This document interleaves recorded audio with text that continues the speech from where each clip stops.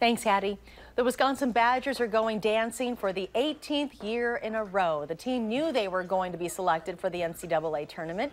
It was just a matter of finding out where they would be playing and who that opponent would be. Wisconsin will be the 7th seed in the East. They'll play 10th seeded Pittsburgh on Friday at 5:50 in St. Louis, and that game's going to air on TNT. Nigel Hayes is confident of the Badgers' will to win, and head coach Greg Gard is quite proud of the adversity his guys have overcome. I don't know if there's another team in this field of the 68 that's had a more turbulent ride, since we had a very turbulent ride back from Indianapolis on Friday. It was a little rocky of a plane ride. You know, this group has overcome a lot, and very proud of them and excited to keep on playing. In my opinion, when you get to the tournament, it doesn't really matter what you do. There's no, we're not going to add any plays or we're not going to try any new schemes. It's just a matter of the will and want by the players. I mean, when it gets boiled down to it, that's why you have those upsets that you have, because the lower seed usually just goes out and wants the win more. The first 4 games tip off starting tomorrow and Wednesday, and Wisconsin's road to the Final Four will be tough this year. Here with a look ahead is ESPN Madison's Jim Rutledge. Thanks for joining us this morning. Thanks for having me. All right, so Badgers, they 7th seed. They're playing 10th seed Pittsburgh. What are your predictions for these two teams here? This is a tough one for the Badgers. I mean, and this is what happens when you kind of close out tough with Purdue and then Nebraska. Both losses. Wisconsin didn't finish as strong as they wanted to, so now they don't get the seeding that maybe it would have helped them get to the Sweet 16 a little bit easier.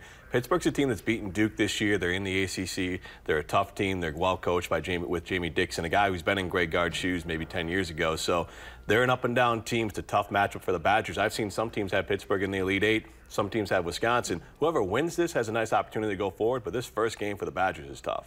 So the Badgers they've had quite the year. It didn't look like they were going to be finishing the year as they did, but they did. They seem rather hungry for it at this time. Do you think that, as the coach was saying earlier about, it's been kind of a turbulent year for them, they've overcome so much adversity. Do you think that that's going to be the extra push to get them to possibly beat Pittsburgh?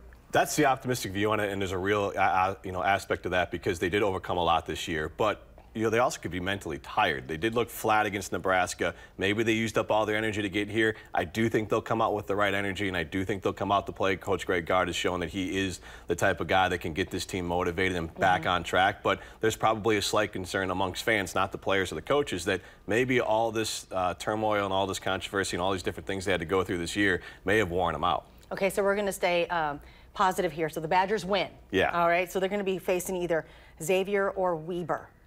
What will that matchup look like? Again, both those, Xavier's a really good basketball team. Wisconsin's capable, I think, of getting back to the Sweet 16, Elite 8, if not farther, as long as they follow Greg Gard's coaching plan. They run the swing offense. They come out with high energy, because the games that they've lost, a lot of times they come out flat. If they come out and they execute, I think they'll be fine. They have star players in Bronson Koenig, Nigel Hayes, who have been there before. They have some youngsters who can, kind of work through the ups and downs, and they have the ability to hit outside shots. So the optimistic view is this team is fully capable of at least getting to the Elite 8, maybe the Final Four with a few breaks.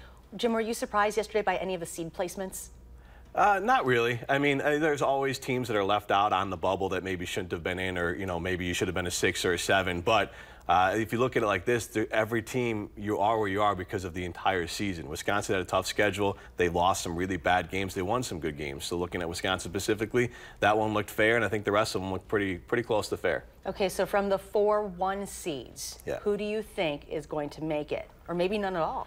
Let's see here. I had North Carolina going. I like Virginia. A lot of people like Michigan State. According to the ESPN.com stats already, 55% of people are picking Michigan State, which is a 2 seed to get by Virginia. Okay. I like Kansas as well.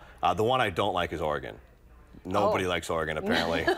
So that one is really low on the #1 seeds getting into the Final Four. Already the numbers are pretty low as far as people picking Oregon to get to the Final Four. So this is the time that begins for you where you don't sleep at all for a few days. Fun times. Okay. All right. Jim Rutledge from ESPN Madison, thank you so very much. Thanks for having me.